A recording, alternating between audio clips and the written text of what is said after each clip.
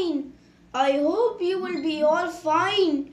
My dear friends, today I'm going to tell you a story about birth of Prophet Muhammad sallallahu alaihi wasallam, episode 9, the open call to Islam.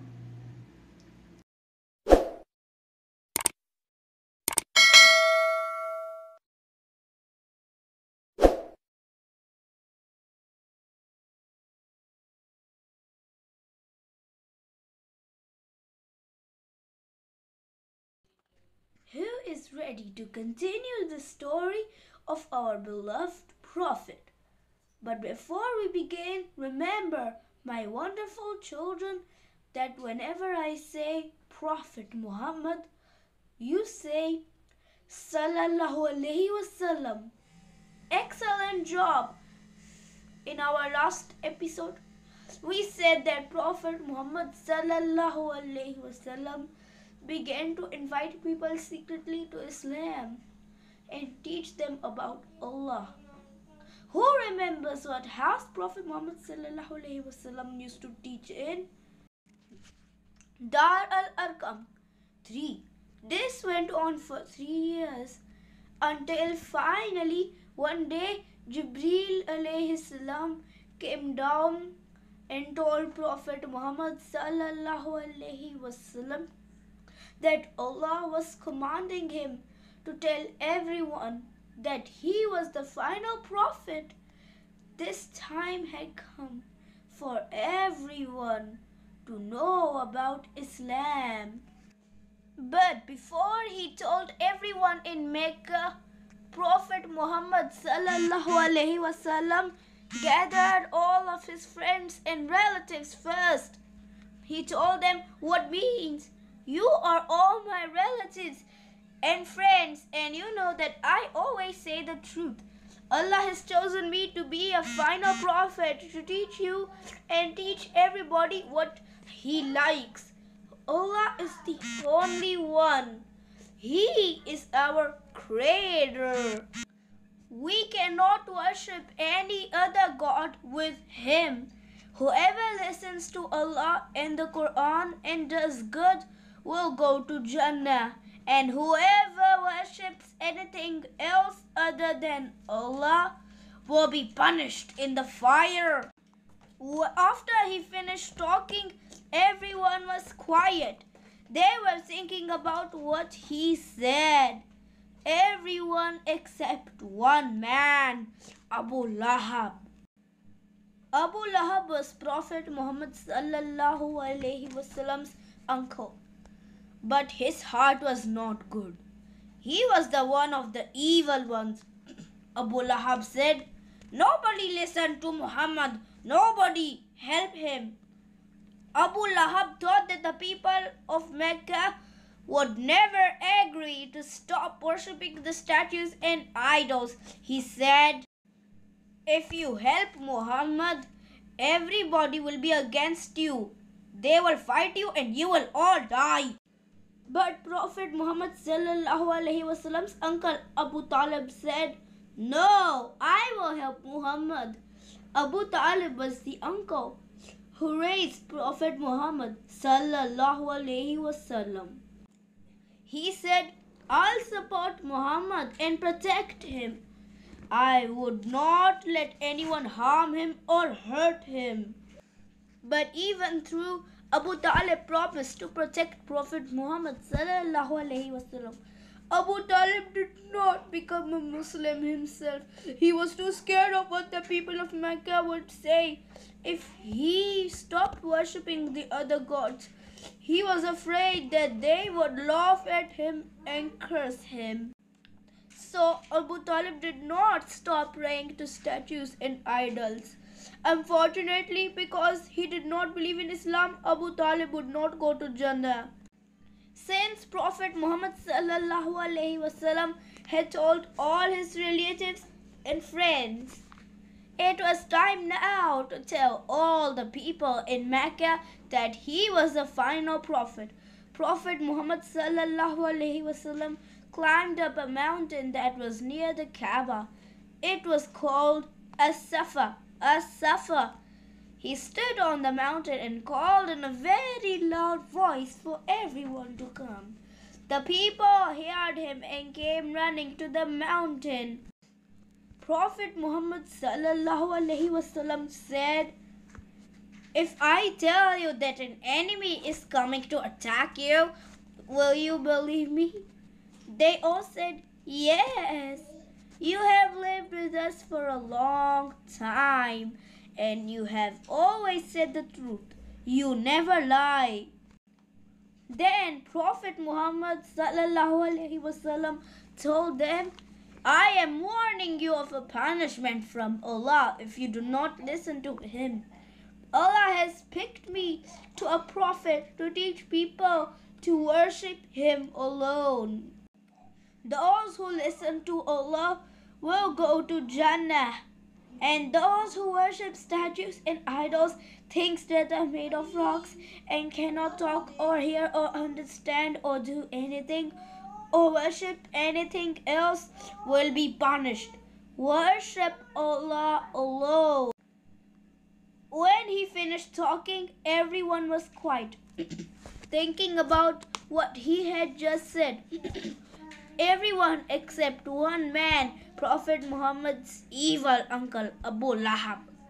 He looked at Prophet Muhammad ﷺ and said, "Tabban lak, is this why you have gathered us here today?" Tabban lak was a mean thing to say. Abu Lahab was saying, "You are going to lose and die." Prophet Muhammad ﷺ did not answer Abu Lahab's rude words. Instead, Allah answered them. Jibril came down with the words of Allah. Allah said, "Bismillahir Rahmanir Rahim. Tabbat yada abi lahabin wa tab, ma aghna anhu maluhu wa ma kasab. Sayasla naran zat lahab, wa imra'atuhu hamalat al-khatab, fi jidiha hablum min masad." That meant that Abu Lahab would be the loser and the one who would die. He would die as a kafir and go to the fire.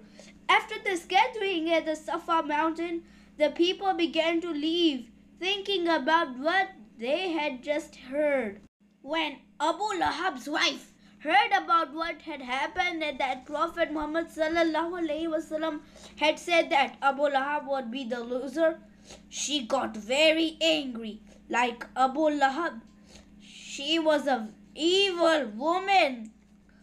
She set out to hurt Prophet Muhammad ﷺ. She had got a huge rock and went to look for him. Prophet Muhammad ﷺ was sitting at the Kaaba with his friend Abu Bakr. When Abu Bakr saw Jamil, Abu Lahab's wife, coming towards them, he felt a little scared. He was worried she is going to hurt Prophet Muhammad ﷺ. But Prophet Muhammad ﷺ had told Abu Bakr, "Don't be scared." Jamil looked at Abu Bakr and said, "Where is your friend? Where is Muhammad? If I see him, I'm going to hit him with a big rock." Prophet Muhammad ﷺ was right there, sitting right next to Abu Bakr. But Allah made Jamil's eyes not see. Allah protect Prophet Muhammad ﷺ. Meanwhile, the people of Mecca were now split into different groups. There were those who said they would stop worshipping statues. They believed in Prophet Muhammad ﷺ and listened to him and became Muslims. They were very good and pure-hearted people. And then there were those kuffar who said they would not listen to Prophet Muhammad ﷺ. They were disbelievers. They were evil people. The kuffar were very angry that people were becoming Muslims. They would try to come out with different ways to stop people from listening to Prophet Muhammad sallallahu alaihi wasallam and stop them becoming Muslims. But Prophet Muhammad sallallahu alaihi wasallam kept telling everybody about Islam and the Quran. When the kuffar realized that Prophet Muhammad sallallahu alaihi wasallam was going to tell everyone, even people who came from outside of Mecca, like the traders or those coming to visit the Kaaba, they began to worry. What are we going to do? How can we stop him? One of them said, I have an idea. Let's tell anyone who comes to Mecca, don't listen to Muhammad. He is a sorcerer or a magician, and if you listen to him, he will cast a spell on you. Sure enough, the kuffar agreed to this idea. They would stand and warn of everybody coming from outside of Mecca not to listen to Prophet Muhammad sallallahu alaihi wasallam. But people still listened to Prophet Muhammad sallallahu alaihi wasallam and became Muslims. The kuffar got very angry. They thought of another way to get the people to leave Islam. They decided to keep bothering Prophet Muhammad sallallahu alaihi wasallam and the Muslims. They would say mean things to them and curse them. They would also laugh at them and make fun of them, especially the poor Muslims. When they would see a poor Muslim whose clothes was torn, they would make fun of them. Prophet Muhammad sallallahu alaihi wasallam felt sad and confused at what the kuffar were doing. The evil kuffar decided on a new way to get the people to stop listening to the Quran. They decided that they would keep making loud noises and sing loudly so that nobody could hear the Quran. They also started to hurt the Muslims, especially the poor ones. They would take the poor Muslims and tie them up under the hot sun without any water or food and put rocks on top of them. Then they would say, will you go back to the idols, leave Islam? They said, no, Allah is one. We worship only Allah and we would not worship anything else. We will not leave Islam. The kuffar hurt many Muslims, including Bilal bin Rabah, Ammar bin Yasir, and his mother and father, and many others. After being patient for several years, Prophet Muhammad sallallahu alaihi wasallam told the Muslims that there was a very good king in a land far away and that they should go there. They would be safe there and free to worship Allah alone. It was called Al-Habasha, and the king's name was Al-Najashi. And so a group of Muslims left Mecca by boat and traveled far to Al-Habasha. That means they made hijrah to Al-Habasha. They were safe there and happy. But the kuffar were very angry that the Muslims had escaped. They sent two men to talk to the king of Al-Habasha, Al-Najashi, to send the Muslims back. The two men brought with them gifts to bribe Al-Najashi and convince him to make the Muslims go back to Mecca. But what do you think? Al-Najashi will agree to send the Muslims back? We'll find out in the next episode, inshallah.